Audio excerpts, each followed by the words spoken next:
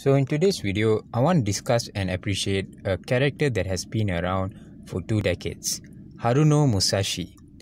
I'll briefly go into what makes this character so unique and his overall history in the Ultraman universe. Welcome back to the Ultra Reviewer, where we discuss all things Ultraman. If you haven't already, do check out my recent videos explaining how awesome the Ultraman Gaia and Ultraman Nexus series really are. I'll place some links under the description. So without further ado, let's dive right in.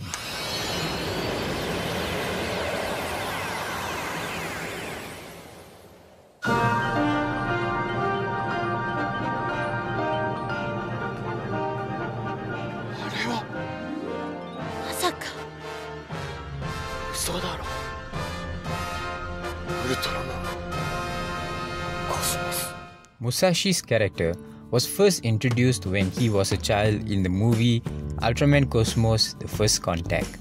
Unlike many other human hosts who were brought in either as adults or the more recent trend as teenagers.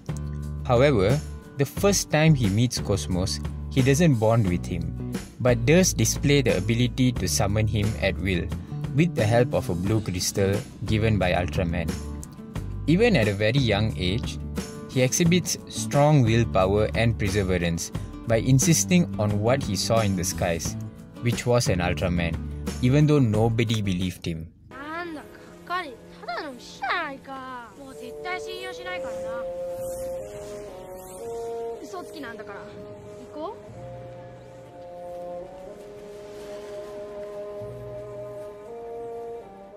Some years down the line, he bonds with Cosmos in the beginning of the series, when he becomes a teenager and joins Team Ice.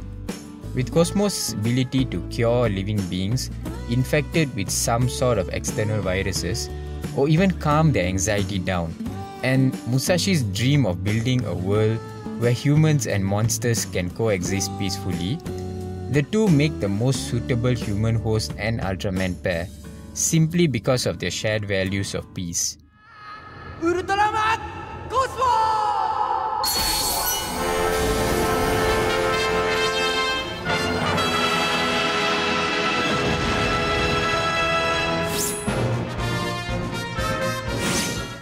We do get to see Musashi's dream come true in the Ultraman Cosmos vs Ultraman Justice movie, and briefly in the Ultraman Saga movie. Unlike many other human hosts, Musashi isn't very much tested in terms of his power, bravery, or even ability to rise after defeated, but faces countless situations where his non-violence beliefs clashes with the military and even the members of Team Ice. So, in the finale, when the threat of the Chaos Header isn't destroyed but resolved, it was proven to everyone that Musashi's approach was one that works, and it only did because of his strong sense of resilience. 真の勇者になれたというの。カオスヘッダーとも共存できる可能性を君は教えてくれた。私も及ばぬ本当の愛の心を君は見せてくれた。Ultraman Cosmos and Musashi, till today, remain as two separate beings, unlike most of the other human hosts who permanently bond with their Ultraman at some point. For instance, Ultraman Dyna with Shin Ahsoka and Ultraman Max with Kaito Taoma. In some cases, the human host is just a physical creation by the Ultraman itself, like how Ultra 7 created Dan Moroboshi and Ultraman Mebius created Mirai Hibino.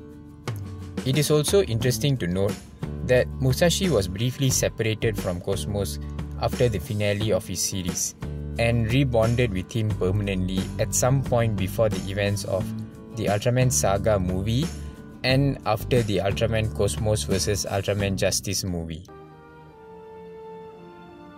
これからも君と仲間たちで守るのだ。すべての命を。コスモス。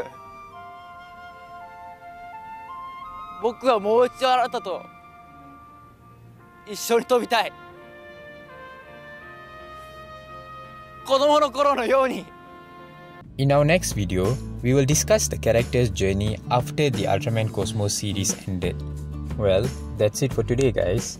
Let me know in the comments section if you enjoyed this new type of video and what I can do better to improve your understanding of my content. And I will see you guys in the very near future.